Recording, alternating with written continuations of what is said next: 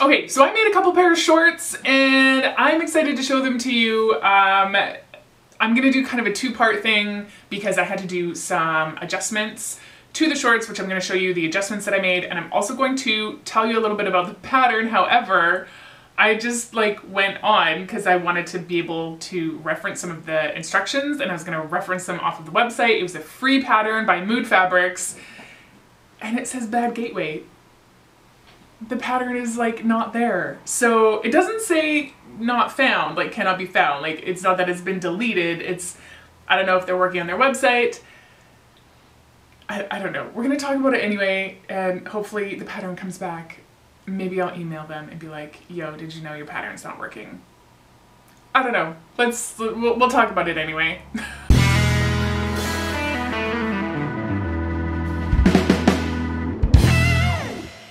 Alright, so I do want to talk about the pattern just quickly a little bit. I'm hoping that they get it back up and running. If they do, I will link it below because it is a free pattern from Mood. And you know me, I love to share a good free pattern, but I like to have tested all the patterns that I share. So if you are a newer sewer, you might find the instructions for this pattern a little bit frustrating. They're not bad, they just assume that you know a lot. And so if you've done French seams before, then you're gonna be fine. You know, the basic steps are there. If you have not done French seams, I did a video on them a while ago. I will link it below. I think in that video I top stitched my French seam because I was doing it on a bralette. So you would just skip that top stitching portion of it, but it explains how to do the French seam. One thing I particularly love about the French seams in these shorts is I was able to use two very different print fabrics in very different color palettes, and I was able to batch sew two pairs and not worry about having to switch out my threads and everything because you don't see them, with the exception of the hem at the bottom. And I chose to top stitch my pockets just because I don't want to have to iron my shorts, so that's the thing I did. But yeah, the French seams allow you to kind of, you don't really see your thread. So yeah, batching was a lot easier. If you're not familiar with the term batching or you've never tried batching before, it is just a really efficient, quick way to sew a lot of the same thing, which is really handy when you're doing wardrobe staples like shorts or tank tops or anything like that. So I have a video on that as well. I will link below in case you're curious about that. There's so much traffic in front of my house today, you guys. I'm so sorry. It is so noisy. There are people building stuff in the neighborhood. It's just, it's summer. It's summer in my neighborhood. It's noisy. What can you do about it? Other than that, there was some weirdness with the waistband. I don't know how. My waistband just wound up being quite a bit too small when I did my practice garment. So you'll see there's kind of a spliced chunk just so that I could do my fit. But the waistband is supposed to be a two-part waistband that goes from side to side because the shorts have a side zip closure. I turned my waistband into a four-part waistband, adding seam allowance here. I did that for a couple of reasons. Number one of the fabrics I used once I pattern matched the print, it only left me with chunks of fabric big enough to do a four-part waistband. But even if that weren't the case, I still would have done a two-part in the back at least because it gives you a lot more options for fit. This is a pattern that goes from size 0 to size 30, so there's not a lot of accounting for different shapes. And if you do just the two-part waistband, you're really going to be limiting yourself in terms of getting a good fit if you are on the curvier side. So that's something to keep in mind. I know you guys are probably sick of me ranting about people sizing one size throughout the gamut and not accounting for shape. But it's a free pattern. It is what it is.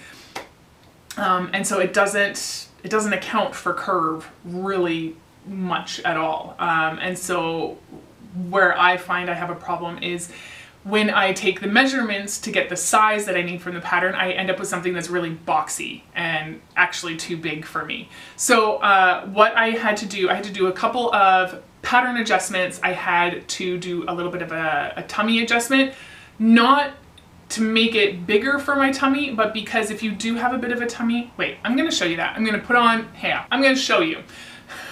Oh gosh. Okay, before I show you. So I did my practice garment in white broadcloth because that's what I had kicking around, not really considering the fact that it's basically see-through. So if it's weird, I'm sorry, but I want to show you what happened with the fit. Okay, so side note, I am not that person who like tries to make every practice garment a wearable muslin. I only do one layer for the waistband. I don't do the French seams. Like, I'm just trying to make sure it fits. So yeah, that's the person I am, okay? You can see on this side, I have a section pinned out, and that is because, okay, when I'm standing straight, they kind of look okay. But the second I move, like you can see all these wrinkles here. That's because I've got a bit of a tummy, and so I don't fill out the shorts here. Like, there's a lot of extra room in the shorts here. And so to not have that, you know, if I'm moving around, to create a whole bunch of wrinkles that way, I actually need to take some of that out. I will put this in the top-down camera to show you exactly what happened and how I dealt with it. Also, I did take in just the bottom a little bit. They just were a bit roomy here, and I didn't really care for that. The other thing is, oh, I lost one of my pins.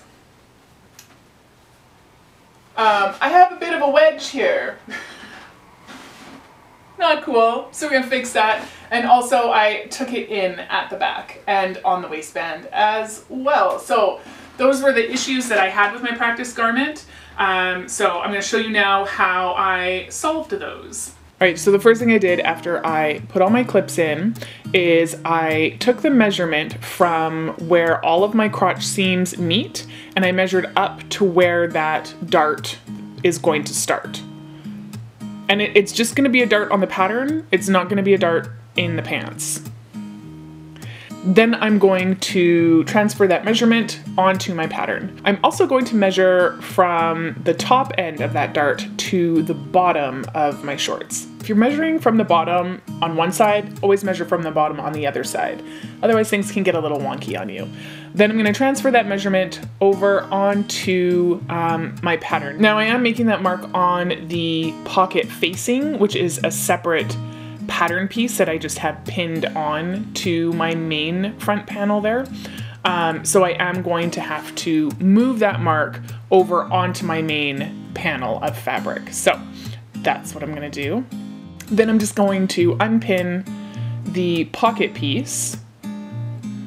I just had it pinned together for making my mock-up so that I didn't have to bother actually putting the pockets in. And then I'm going to draw a line between my 2 points that I've marked on my pattern.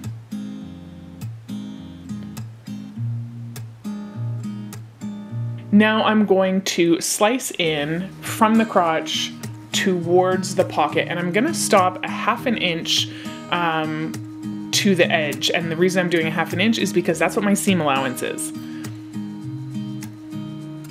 Then I'm gonna turn the pattern around, and of course I'm out of frame right now, but I'm cutting towards the seam allowance from the other side, giving myself a pivot to work with there. So there you can see I can pivot that piece, and I'm going to double check on my mock-up. I'm just going to measure how much I need to overlap that piece. And it was about a 1/2 inch, so that is how much I overlapped the right-hand side, or the crotch side there, of my pattern piece. And then I just taped it down. Once I tape that down, I'm going to grab my pocket piece again, and I'm gonna line that up underneath the front pattern piece, because once that's all lined up, there will be a small adjustment that I need to make at the top edge. I don't want my pocket to come up too high, so you can see there's just like a teeny little bit on the top of that pocket piece that needs to be trimmed off. So I'm gonna take care of that.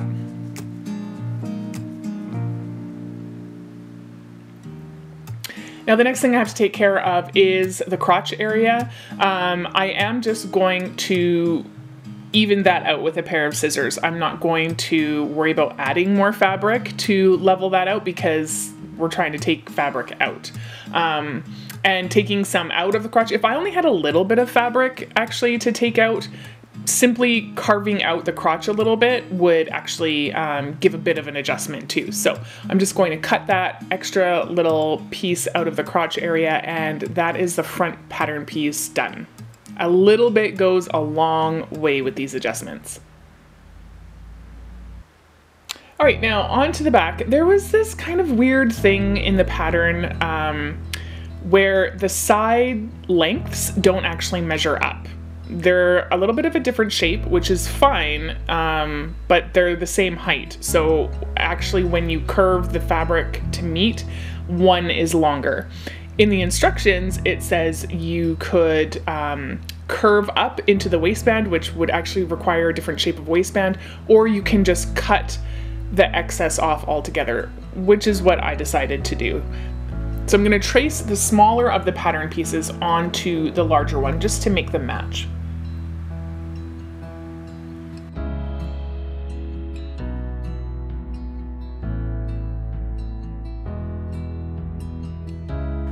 As I get to the bottom where I actually wanted to reduce both pattern pieces, I'm just going to grab a ruler and I'm going to blend that out and just take about 1/2 inch off the outside edge of that pant leg. Yeah, they were just a little bit too big. Now, because I've made an adjustment to both pattern pieces by the time I get to the bottom of the leg, I'm just pinning my pieces together to hold them, and then I will cut the whole thing. For some reason, the footage of me adjusting the back pattern piece, I don't know what happened, so I'm just gonna walk you through it. So this section of the crotch, because I had that wedgie, I just carved out, and at its thickest point, it was about 1/2 inch. Remember, again, a little bit goes a long way. From that point up to the waistband, I also needed to take it in there, so I took that in about 1/2 inch as well. And I just cut that right out of the pattern piece.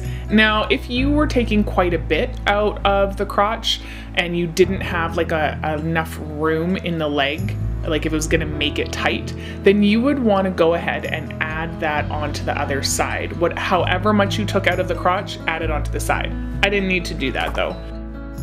All right, these are the fabrics I'm gonna use. You may recognize them. This floral one I got quite a long time ago in a thrift store, and I remember showing it to you guys. They had sewn it into a big long tube. I'm not sure what they were gonna do with it, but I'm gonna use that. I think it should be nice and light and pretty. And this other one I did show you guys in the Show Us Your Stash video. This is the one that my sister had brought back from Tanzania for me. So I'm really excited to use both of them. I don't sew with a lot of print, so this is a big deal for me. And I just went ahead and I followed the instructions now that my pattern is all adjusted, and I made 2 pairs of shorts. You can see they're fairly high-waisted, which is kind of nice, although I do wear my shirts tucked over. I do love the pockets, but yeah, they turned out quite nice. A little side zip there. And again, I went and cut my head off in the shot. I mean, one of these days I'll learn, guys, I promise.